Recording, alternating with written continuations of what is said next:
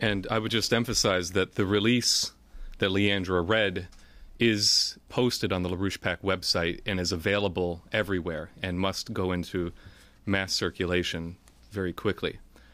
The next question comes in from some institutional contacts inside Washington.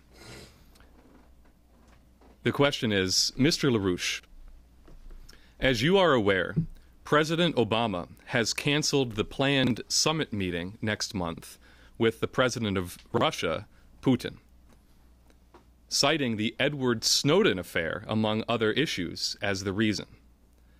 How can the United States improve relations with Russia? Despite the Snowden affair, the 2+2 meetings between Secretary of State Kerry, Secretary of Defense Hagel, and other Russian counterparts is taking place and could play a positive role in reducing misunderstanding on volatile policy issues such as Syria. How would you recommend the United States and Russia proceed? Can the Geneva-2 plan be revived? And in the larger framework, how would you redefine the U.S.-Russian relationship? Well, there's not much Russia could do about this problem because Russia has not actually done anything which is really legitimately considered an offense against the United States. They've done nothing. They've done everything to avoid that. Now, the Snowden affair is not an issue because Russia has a policy, a standing policy. They are not liable to force this guy to go back to the United States. And the general opinion is that the intention would be to, beat him up, kill him pretty fast. A nasty accident to happen. They don't want him around. Now, on the other side of this thing, you have to realize that the current president of the United States is walking closer and closer to impeachment. We had one impeachment of that type back in the early 1970s. And I think we might have the repetition of that now. But he's not going to remain in, likely, unless some very extraordinary things are done. He is not popular. He has committed offenses. The programs which have been run under his administration are objectionable to the American people in the great majority. The only thing that enables him to stay in office is intimidation of the citizens. Now, this guy is out. He's about to go. And what's been done, as it already revealed in revelations that have been made, that what has been done have been criminal activity in point of fact. Treasonous and also treasonous. To intimidate, and by the methods that are reported so far. And the Snowden affair, Snowden is accused of what? Snowden is accused of objecting to those methods, those frauds.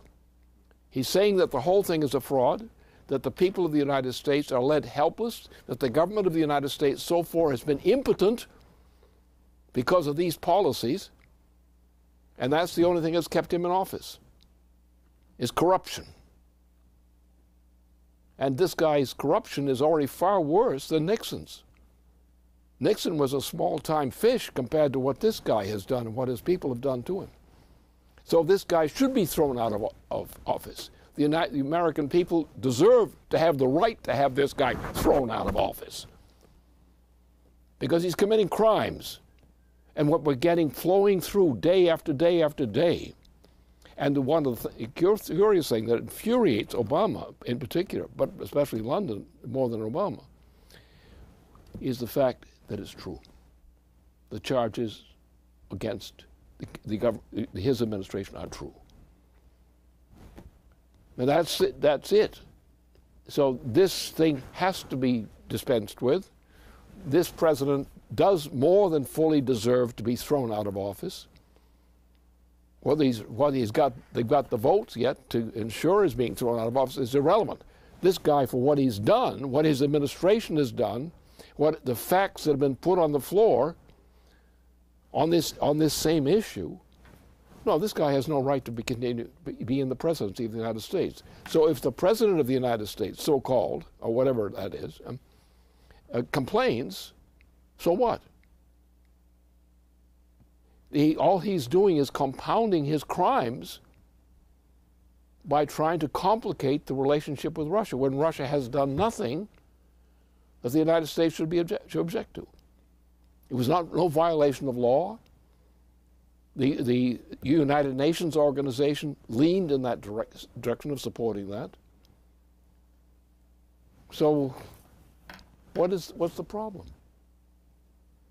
Obama should save a lot of expenses by just resigning and walking out of office. That's the best thing he could do. And the fact that and Russia should be praised for that. They didn't violate the law. They didn't violate their own law. They took no extraordinary measures to embarrass the United States. The President of the United States is the great embarrassment of the United States, not him.